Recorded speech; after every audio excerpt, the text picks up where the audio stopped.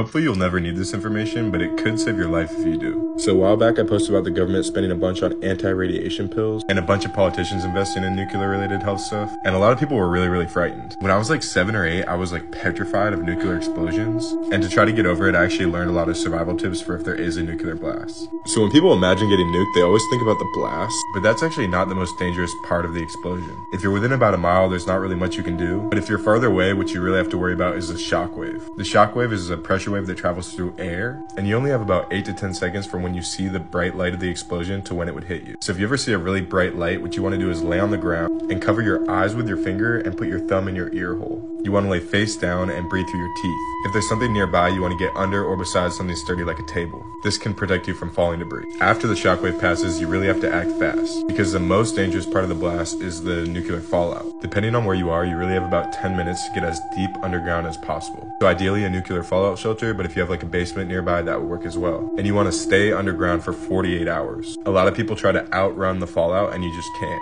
So you want to get as many layers of thick material like concrete, soil, or brick between you and the sky as possible. Once you get in that shelter, you want to try to brush all your clothing off as quickly as possible and rinse off your hair as well, and then quickly change clothes so if there is fallout on you, you don't get poisoned by it. If you have something like a radio, that can give you details as well to what is happening. After 48 hours have passed, the radiation levels drop to like 1/100th of what they are at the explosion, and then it's safe to try to get out and find safety. Obviously, I hope no one ever needs this information, but definitely good to know.